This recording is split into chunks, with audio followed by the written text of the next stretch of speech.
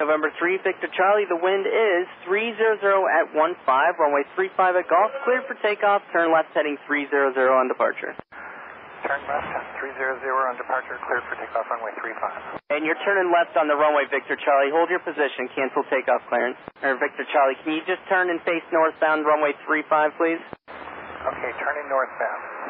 November 3, Victor Charlie, fly runway heading, runway 35 at Golf, cleared for takeoff, wind 300 at 17, northbound. So I'm pointed right now at 30 degrees. You wanted me to be, was my takeoff directly in front of me? What I'm bothered by, could I taxi back to Golf, please? November 3, Victor Charlie, just hold short of 35 at Golf, and just let me know if you need any assistance or if you're just ready for departure. I guess what I'm confused about is, it's my impression sitting here that 35 is to my left. Is that correct? Straight ahead. It'd be a right turn. You're going to be departing to the north. Okay, I see what you're saying now. I'm sorry.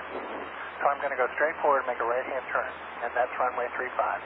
Hey guys, Tarek Merryface, and welcome to Mayday Talk. Today's episode was actually from a video that my friend sent to me on Facebook, so I'm really grateful for that. Thanks, Danny. It was a really good video to review. First off, well done to both the pilot and the controller for really sorting out the situation quite well. Okay, so what is the situation? So the pilot is ready to depart from runway 35 from Philadelphia International Airport when he starts lining up a bit, well, anywhere except in the direction of the runway. And the controller stops him and helps him redirect himself into the correct direction, sort out where he's meant to be, and then allows the pilot to take off on the correct runway.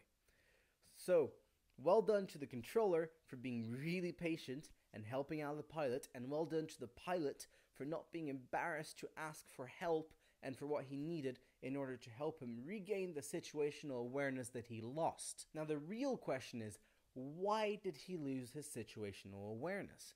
The first thing I'd say is, it's probably unfamiliarity with the airport. This seems to be a general consensus wherever I see. The pilot was taxiing around a big international airport he was not familiar with and ended up getting confused. Something that happens all the time. Another less likely scenario is fatigue. The pilot was fatigued and thus made a mistake and didn't realize it and couldn't sort himself out.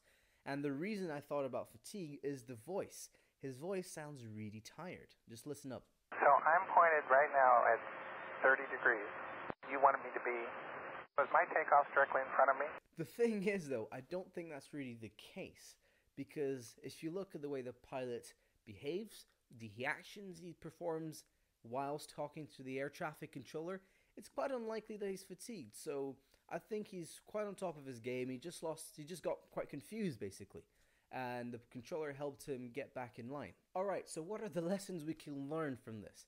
First thing we can learn is that situational awareness is really easy to lose.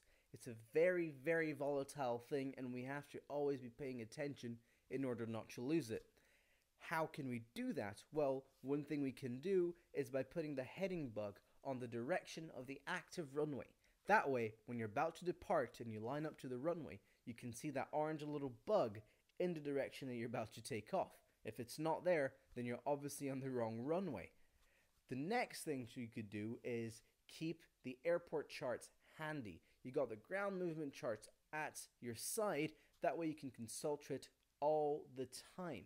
It's really useful so you don't get lost. You can consult it every now and again in a long taxiway, just so you know what's coming up next. You should be looking like, what, there's another cross intersection coming up. Perfect, it's there. I'm going in the right direction. That kind of stuff. And finally, something else I would say is that it's a good idea to try and plan the taxi route. What do I mean by that? I just mean that you as a pilot study the chart, get familiar with the airport ground movement charts so that you know a little bit what the airport is like to begin with, and then you plan out the most likely route that ATC is going to give you. That way, it's already there in your mind. And even if it's slightly different, it's not a big deal. You just need to make slight modifications to the route you planned. If the route ends up being drastically different than what you originally planned, no worries. Try to follow it, and if you end up getting lost or are unsure, don't be afraid to ask for taxiing instructions. That's what the air traffic controllers are there for. Well, I'm Tarek Merryface. I hope you enjoyed watching this video. If you have any comments about this video, feel free to put it in the comments section below. Like it if you liked it, and anything else you want to tell me, again, in the comments section. Send me a video if you want me to review it. I'm Tarek Merryface. I'll see you guys next time, and happy flying. Do you spend long hours in front of the PC monitor, gaming, flying on Flight Simulator, or simply just working from home or at the office? Well, chances are you've already suffered those pesky headaches and insomnia induced by that screen exposure. Well, you can say no more using the no-scope gaming glasses. These glasses are tinted and help filter out the blue light, which is the cause behind these headaches and insomnia. If you really want one of these, and I really recommend them, all you have to do is click on the link in the description below. Apart from avoiding headaches, you will look pretty darn cool with those on.